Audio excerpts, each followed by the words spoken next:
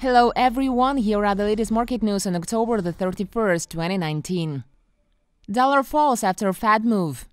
US dollar declined against a basket of major currencies on Thursday, reversing earlier gains after the Federal Reserve cut interest rates for the third time this year, and its signal for a potential pause in the easing cycle was taken with little disappointment. In lowering its policy rate by 25 basis points to a target range of between 1.50% and 1.75%, the US Central Bank dropped a previous reference in its policy statement that it will act as appropriate to sustain the economic expansion. The dollar index rose to as high as 98.00 as Fed Chairman Jerome Powell spoke about its decision, the highest since October the 17th, before slipping. The index was last down 0.4% at 97.29, its lowest level in a week.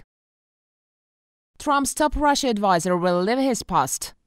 The top White House official on Russian affairs will be leaving his post soon. It was reported a day before he was due to give testimony to the impeachment inquiry in Congress. Tim Morrison, a senior director of Europe and Russia, is a key witness of the central question in the impeachment investigation: whether Donald Trump used the power of his office to persuade the Ukrainian government to launch investigation aimed at damaging his political opponents. Morrison's exit is also likely to have other consequences. He is hawk on Russia, adamantly opposed to arms control, who was first brought into the White House by former National Security Advisor John Bolton, whose views he largely shares. They were both opposed to extending New START treaty limiting US and Russia's strategic nuclear arsenals.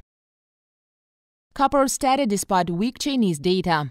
London copper was steady and Shanghai copper eased on Thursday as China data pointed to weak demand, while worries of supply disruption in Chile, the world's biggest producer, provide some support. Factory activity in China, the world's biggest consumer of the metal, shrank for the sixth straight month in October, pointing to further pressure of its manufacturers as they grapple with the weakest economic growth in nearly 30 years. China's Purchasing Managers Index fell to 49.3 in October versus 49.8 in September. PMI number below market expectations showed that headwinds facing China's economy are still there. Going forward, there will be slowing demand as China enters into winter time.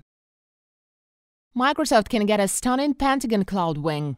In the 18 months since the Pentagon announced it would turn to a single company for a cloud computing system worth up to $10 billion, Amazon went from presumed frontrunner to losing bidder thanks to key developments in a year-long delay that set the stage for Microsoft's stunning wing. The series of events highlights how an increasingly politicized procurement process complicates strategy for companies taking large government deals, especially for companies such as Amazon that become a target of President Trump's ire. And it shows how competition for taxpayer-funded defense contracts can seriously complicate the government's plans, in some cases delaying important projects. The Defense Department originally expected to award the contract by September 2018, but the timeline was repeatedly thrown off by legal action and related high-level inquiries, prompted in large part by complaints from Amazon's competitors. During the 13-month delay, Microsoft made progress toward receiving the highest-level Defense Department security certification, which only Amazon currently holds.